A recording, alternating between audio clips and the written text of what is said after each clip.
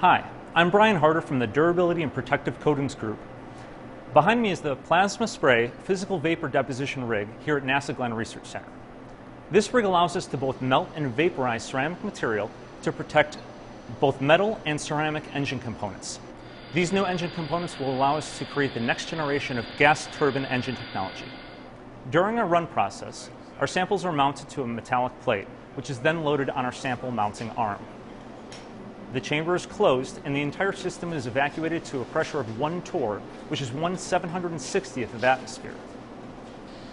The plasma is then created from the torch, which extends the length of the chamber. The temperature of this flame can reach 6 to 10,000 Kelvin, which both melts and vaporizes our ceramic material. The vaporized material condenses onto the target substrates, and the coating is created. After the run, the chamber is brought back up to pressure and the samples are removed for testing. So after the deposition is complete, we're left with a nice thin layer of ceramic on our samples. These can now be removed from the plate and submitted for testing.